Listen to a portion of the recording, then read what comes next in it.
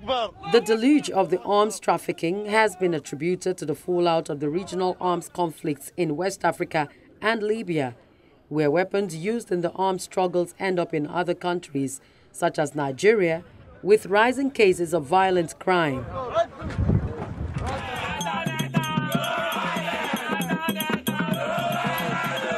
The developments were also inflamed by political militancy, where politicians employ firearms to further their electoral campaigns, hence huge patronage and incentive for the illegal arms import business.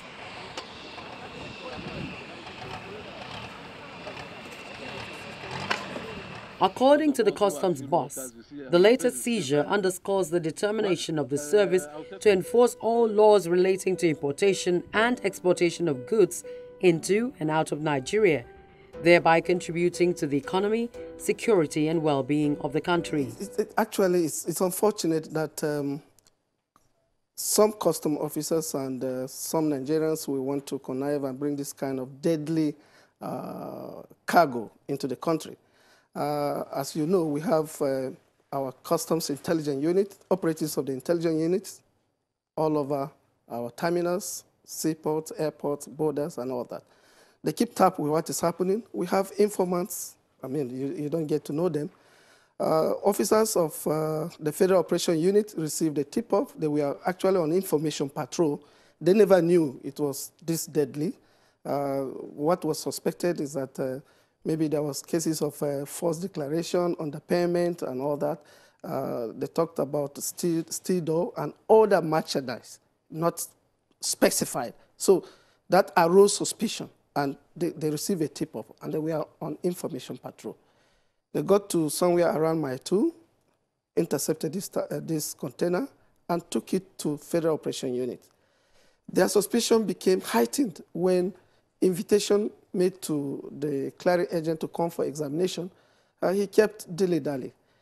Even when he showed up, he would deliberately show up towards evening time, when it would become, near impossible to examine a 1 by 40 feet container. They insisted. He made some overtures. Don't do this. I give you all what you need and all that and all that. The OC in charge of this team insisted that this container will be examined, and in the presence of the clearing agent. Eventually, they got that done, and behold, they discovered this. The fact remains that the Nigerian Customs Service are aware of the fact that there may be some of us who will be willing to compromise or will not be committed or dedicated to their functions enough. That is why we have these layers of checks. That's why we have the intelligence unit, we have the Federal Operation Unit, and we have the compliance team. The idea is to counterbalance, police the police. We are aware.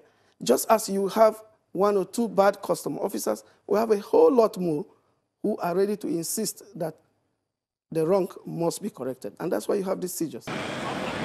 The ECOWAS Protocol on Free Movement of Persons, Goods and Services has thus created a space for criminals' exploits to facilitate cross-border trafficking. These traffickers exploit loopholes in states' capacity in monitoring cross-border trade in the region and relaxation of national borders intended to enhance regional integration to perpetrate their nefarious activities.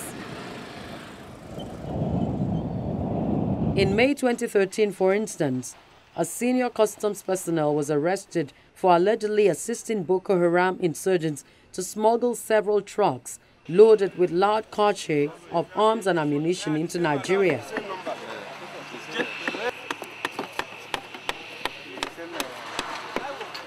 On 12 July 2013, soldiers in Kebbi State impounded a petrol tanker loaded with 3 AK-47 rifles, 1 rocket-propelled grenade, 9 AK-47 magazines, 2 bombs, 3 RPG charges, and 790 rounds of 7.2 mm of special ammunitions in the fuel compartment of the tanker.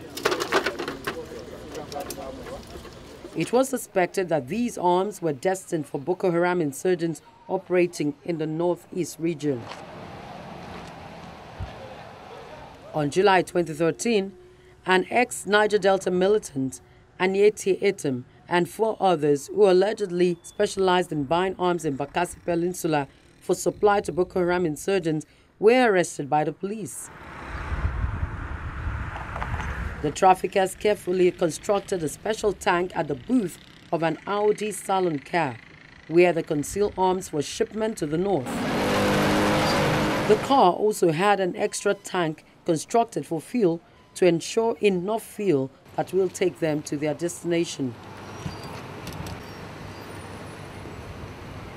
In July 2013 also, security forces discovered a vast network of underground tunnels connecting houses and many bunkers used by Boko Haram for trafficking small and light arms in Bulabulin area.